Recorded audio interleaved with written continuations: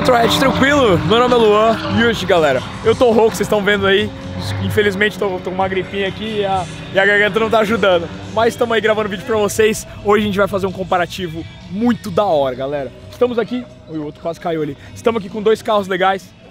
Um jetão de turbina trocada, os caramba, tem 300 de roda contra uma BMW 320i 2.0. Turbina original, 250 cavalos de roda. Meu, são dois carros muito legais, são dois carros muito interessantes. E eu quero ver aí qual que vai ser o comparativo. Esse aqui, pra quem não conhece, galera, é o jetão, todo mundo conhece, né? Do nosso amigo Dub Brasil. Esse cara é um cara, gente boa demais. O link do canal dele vai estar aí na descrição pra vocês. E ele tá ali, ó, o trouxa tá ali, ó.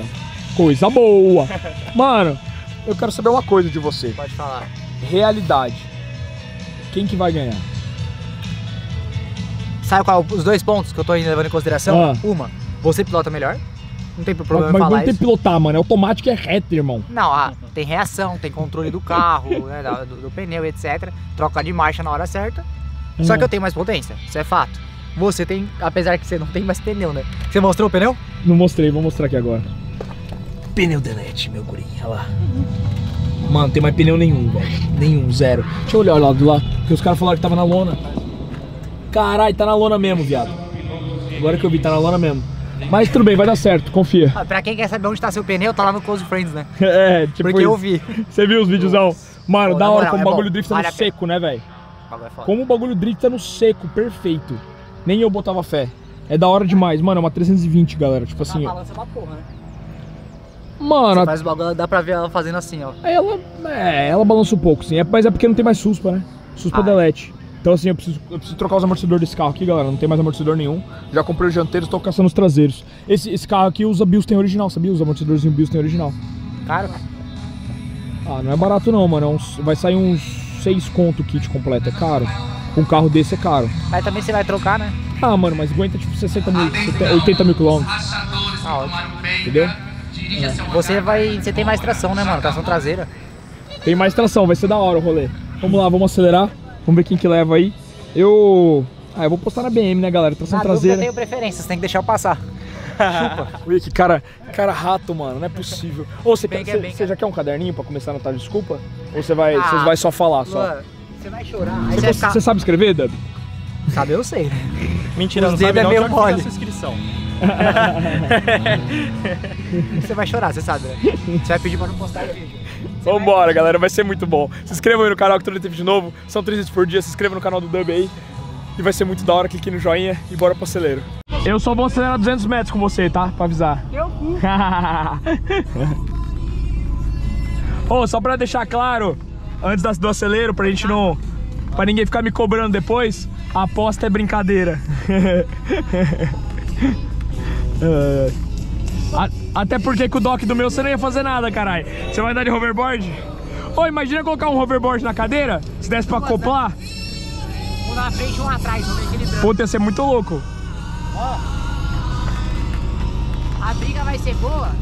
Você pilota um pouco melhor. Ele tem mais motor. Descer off, desligar o ar. Primeira puxadinha de 320. Vamos testar aí pra ver o que vai dar desse carro. Eu não faço a mínima ideia. Nunca puxei com ela em 800 metros. Não é um carro forte, mas é um carro bem divertido. Tudo desligado, câmbio no manual. Vamos alinhar bonitinho aqui e vamos puxar contra o GTI ali. Espera. Não tem pneu pra dar borrachão. O pneu tá slick. Coisa boa. Vai ser da hora, vai ser divertido. Meu tanque parece que encheu. Eu parei pra encher esse tanque? Não lembro. Que estranho. Parecia que tava com um pouco menos quando eu tava descendo. Um pouquinho mais pra cá, assim. Agora sim.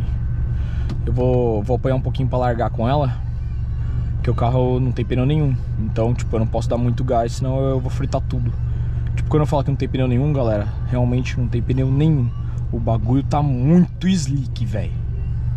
E eu preciso trocar. Eu tô com par de pneu novo lá em casa. Eu quero dar mais uma moída nesse aqui antes de trocar. Não posso moer aqui porque eu tenho que voltar pra casa. É integral esse aqui, pô. Tô brincando, né? Integral aonde, pô?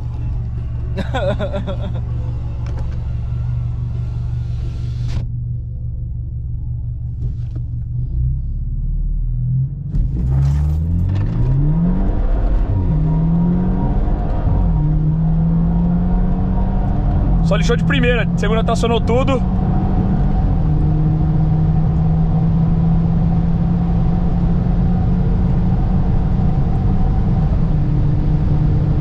Da hora.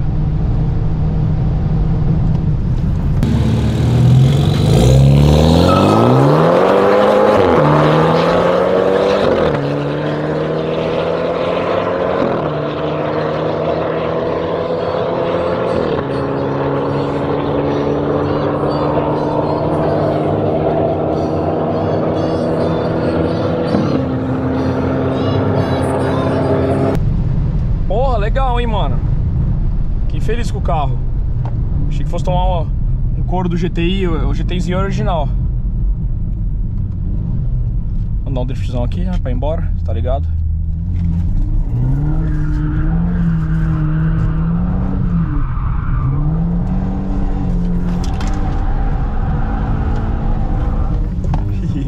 Coisa boa. Esse carro é tesão.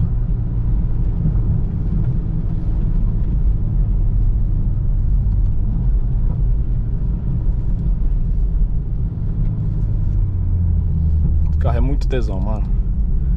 320zinha faz seu papel da hora. Gosto muito dessa BM, porque é um carro que, meu, ninguém dá nada pra ela e é tesão. Mas de verdade, tipo assim, ela é uma Stage 2 normal, tá ligado? Tem uns 250, 260 de roda esse carro aqui. E vocês viram que aí não fez feio não, mano. Fez bonito o carro. Puxando contra um GTI original, eu tô na obrigação de ganhar, tá? Só pra deixar bem claro assim, eu tô na obrigação. Não é que, meu Deus, eu dei pau no GTI. Eu tô na obrigação de ganhar, pô. O carro é Stage 2, GTI é original, né? Os dois são 2.0, mas o GTI tem uma potência relativamente parecida. Ele tem uns 20 de roda menos que esse carro. E fez bonito, foi da hora. Vamos lá. Vamos puxar com o Dub. Vai ser da hora.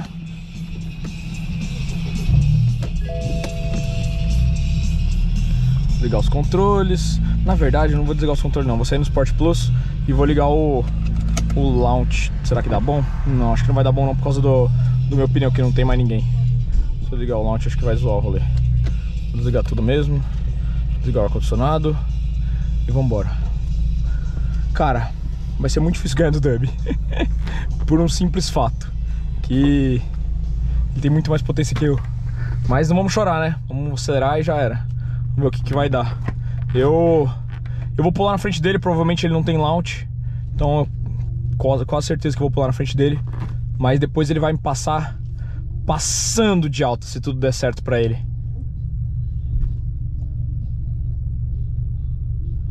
Tem que dar uma carredinha.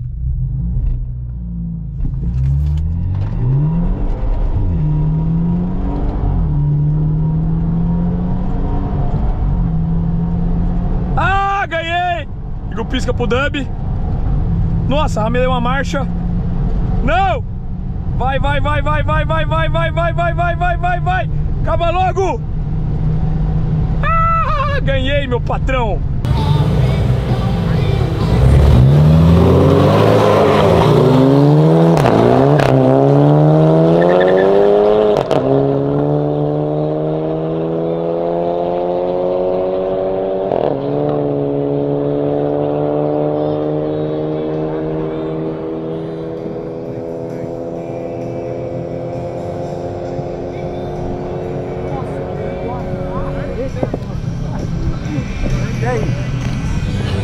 Aí foi justo. Foi coisa boa. Não acredito que eu dei pau no Dub. Que maravilha. Ah, tomou cacete.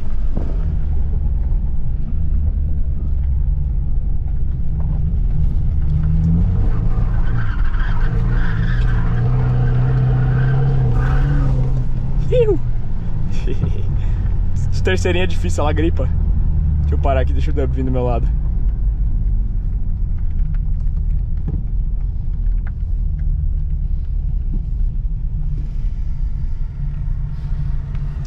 Coro, meu guri! Coro! Coro! Quem passou primeiro?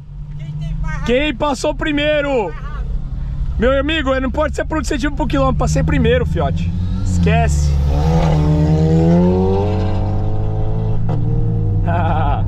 Foi da hora. Bom demais, bom demais. Com certeza de velocidade final ele ganhou de mim. Com certeza absoluta. Meu, fiz 0,020 de reação. Foi muito bom. Eu falei, mano, vou fazer a reação mítica aqui pra conseguir passar na frente dele. Cara, e no final, mano, você vê que dá pra ver que ele vai vir buscando, tá ligado? Não tem como. Tração traseira é vida, meu guri. Coisa boa. Da hora. E a bichinha anda bem, cara. Impressionante como essa BM anda bem. Ela surpreende, cara. Nossa, surpreende demais. O bagulho é bom, velho. Fiquei muito feliz. Não sei o tempo, não sei nada. Tem que ver lá depois. Bora, meu guri! Você tá carente? Ô, viado, vamos fazer a segunda. Você saiu no auge, não saiu? Não. É o paradão, só acelerou depois. Eu só dei uma carregadinha e saí. Vamos fazer uma sem carregar nada? Não. É porque eu não consigo, cara. Faz uma sem pressurização então, vamos lá? Bora no cu, cara. Eu tinha que estar adaptado. Aí cada um com seus BO, viado. Eu tenho 50, eu tenho 80 de roda a menos. 80 de roda a menos. É, 240, não é? 250. Não, você tem 50 a menos. Eu tenho 300 de roda. Tem 330. Não, o meu tem 300 de roda. Tá bom. É sério. Você tomou pau, não pode chorar, mas tomou. Aonde que eu tomei pau? Na velocidade final. Eu te vi lá longe, caramba. Na velocidade final. Ah, cada um com seus problemas, irmão. Eu ouvi você tomar pau. Muito bom, da hora. É brincadeira, que fica aquela discussão, né? Tipo assim, eu sou realista com vocês, estão ligados? Isso aqui é uma prova de velocidade final. Então, se você for ver, tipo, ganha a prova quem passar mais rápido, mas ganha a puxada quem passar na frente. Porque o pinheirinho pisca ali de um lado só, tá ligado? De quem passa na frente. Foi da hora o rolê, foi da hora. Quem ganhou? Quem ganhou? Como sempre, PetrolHead. Coisa boa! Aí, ó, eles falaram que eu ganhei. Eu ganhei. Ganha, amigo, não adianta. Tchau, de velocidade final. Problema seu. Cria seu evento e vai ganhar no seu evento, entendeu? Aí, Dub, você viu a placa da BM? Você viu que eu liguei até o pisca pra ele, né? Ô, Dub, você vai ter que ter 500 de roda pra me dar pau, é isso? com 300 e eu com 50 cavalos a menos, não dá? Cara, eu deixei. Sabe por quê? Porque pra não ficar pô, feio mano, no você é seu um vídeo. ótimo amigo, cara. Toca aqui, você é um ótimo amigo. Obrigado por ter deixado eu ganhar, cara. Obrigadão, tamo junto. Ó, essa aqui vamos sair sem carregar. Sem carregar? É, só, né, agora sem zoeira, é só pra ficar justo, porque eu tenho que frear aqui. Quando dá um pinheirinho... Justo, entendeu? Então você vai tirar a pressurização pra ficar justo. Eu não preciso, cara. Tá bom, beleza, pode ser. Eu tô com o controle travado, senão eu já Mas na moral, não vai fazer diferença. Por causa do... Eu saí tipo com 1100 RPM, mas vamos lá. Ah, não pensei nada. Meu delay entre o pinheirinho... Você olhou meu pneu traseiro? Vi, tá horrível. Não tem pneu. Não tem, é. Não tem nada. Fazer drift no meio. Porque se liga, ó, desceu o pinheirinho, eu tô aqui, certo? Com a mão travada aqui. Você tem que puxar tudo pra acelerar. O tempo de descer o pinheirinho e eu fazer isso aqui demora muito. Entendi. E aí eu tô com o controle de tração travado, tá quebrado. Quebrou 2 conectores e ele não tá desligando o controle. Entendi. Você viu que na hora que eu saí, prum, morreu e voltou. Ô, Dub, eu vou ter que esperar você voltar a andar pra puxar. Tá demorando, caralho. Vai, caralho. Agora eu não vou subir giro do carro, o Dub pediu. Vou sair sem subir giro, porque ele não consegue no carro ali, tipo, fazer freio acelerador, tá ligado? Vamos lá. Tá desligado. Tá sem pneu, né? É, muito bom. Só esperar o Dub alinhar e vambora. Vai ser da hora. Ô! Deixa eu ver se eu posso dar um zerinho aqui. O Dub pediu pra você ir pro outro lado. Mas ele falou pra ficar desse lado.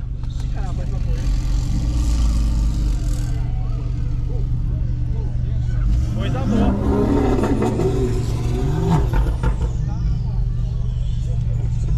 Coisa boa. Ô! O Dub quer que troca. Vem cá.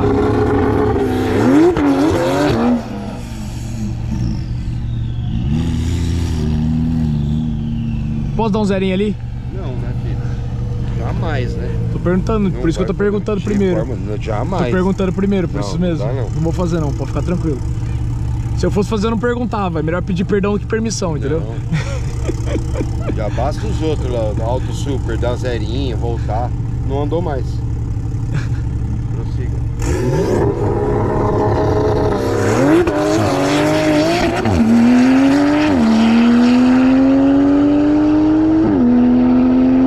No 201, 183. Tá melhor, mano. Oi? Bota melhor. Ele quer, o Dub quer trocar. 288 nos 800 metros.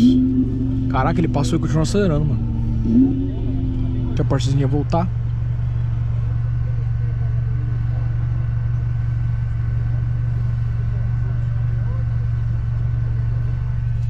Mó sede.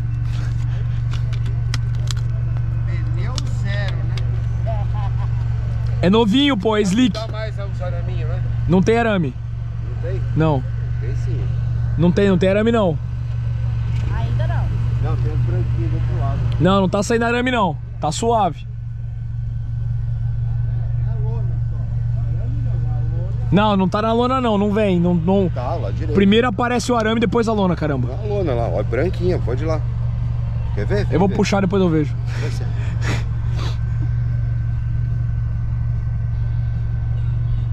Vai. Vamos lá, eu não vou pisar, não vou carregar, como o Dub pediu. Vai, Duberinha aí. Que eu vou dar um couro nele agora. Assim. Da última vez eu ramelei, eu esqueci de trocar uma marcha. Então vai ser mais bonito ainda agora. Coisa boa. Vai, Dub.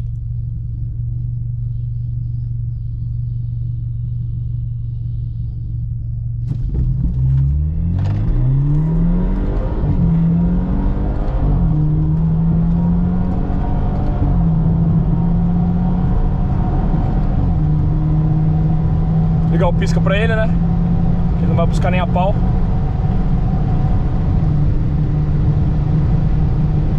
Iu! É couro, meu guri. Coisa boa. Foi do jeito que ele queria ainda. Ah, mano, que da hora, velho. Que da hora. Eu fiquei... A primeira vez fiquei mais feliz, né? Porque eu não esperava. Agora eu já esperava já, porque...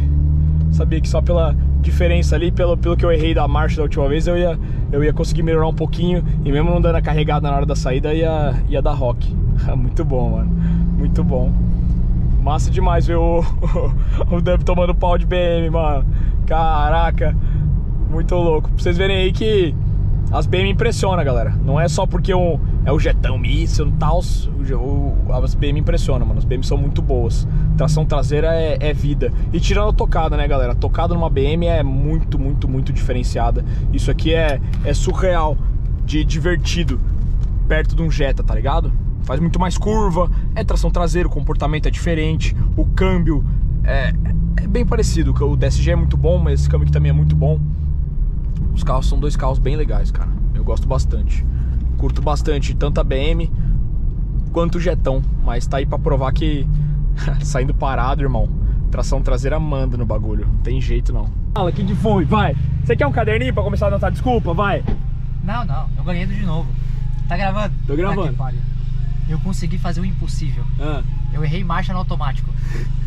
A porra não gravou, eu ouvi o barulho parando de gravar, acho que acabou a memória. Mano, eu joguei 2, na hora que eu tava no manual. Na hora que eu joguei 2, joguei 3 e fui. Não, desculpa, joguei 2. Na hora que o bagulho distracionou, cortou de giro, ele engatou a terceira. Bem na hora que eu fui engatar a terceira. Tô ligado, aí bati duas. Aí eu bati duas. Puta que pariu, eu olhei e falei, deixa quieto. Você quer um caderninho pra anotar o resto das desculpas suas ou você tá de boa? Assim, eu queria saber qual é a sensação de você ser piloto de drift. Tem carro de arrancada de VTI de 500 cavalos. Faz drift até com uma BM, pra quem assina seu close lá. E toma pau com um tetraplégico. Mas eu não tomei pau, eu passei na frente. O evento é do quê? Se a gente vai no evento de drift, você vai de Corvette e eu vou de Jetta. É uma arrancada. Então, a gente tá no evento de drift. Tá de Jetta e o Corvette. Eu vou chegar primeiro que você. Nas curvas? Sim. Eu acho que não. Como não, velho? Se você ver que você não tá fazendo drift, eu vou atrás de você e vou passar Não, mas primeiro. você tá fazendo drift. Não, então, mas aqui a gente tava... A brincadeira era quem passava primeiro. Olha lá! Ué, o Pinheirinho mostra, o Pinheirinho pisca quem ali? Pisca quem? Vamos na tabela. O Pinheirinho pisca quem? Eu não sei, tá dentro do carro. Ah, entendi. Mas então, o evento é pra você que não desce, eu vou falar então. Ali o Pinheirinho, ele pisca do lado de quem passa primeiro.